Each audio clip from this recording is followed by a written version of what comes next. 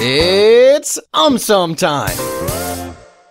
What if snakes started flying? Aha! Snakes can never fly.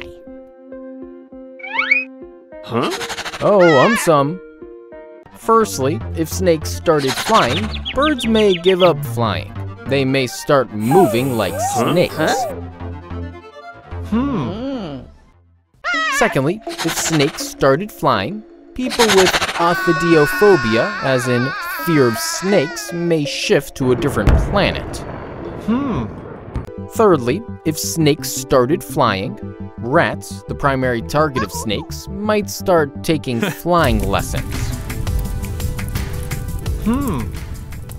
Fourthly, if snakes started flying, eagles and hawks will now find it extremely difficult to catch a snake. Fifthly, if snakes started flying, when snakes land on the terrace to take a break, entire building may get empty very fast.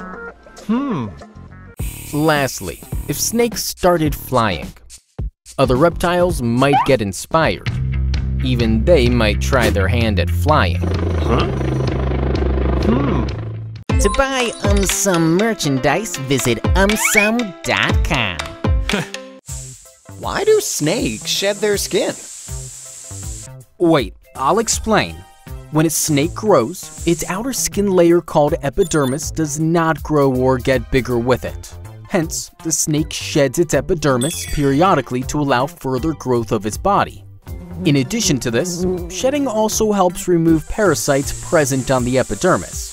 So does the snake buy a new skin? No. First, listen. Before shedding, the snake grows a new epidermis beneath the old one and secretes a fluid between the old and new epidermis. This fluid helps separate the old epidermis from the new one. Once this is done, the process of shedding begins. To remove the old epidermis, the snake rubs its head against any hard surface, creating a tear either near mouth or near nose area. Then, it drags and wriggles its body against any hard surface and slowly slithers out of the old epidermis.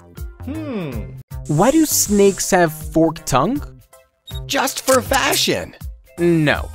Even though snakes have noses, they smell odors of their prey, mate, or surroundings with the help of their tongue and vomeronasal organ. Each time a snake flicks its tongue in air, it collects odor particles. Then, when the tongue is brought back, the particles are transferred to the vomeronasal organ. This organ detects the odors and sends signals to the brain, helping the snake smell. Wow, that's interesting. Now, we know that when we see with our two separate eyes, our brain combines the two different perspectives and makes a detailed image of our surrounding.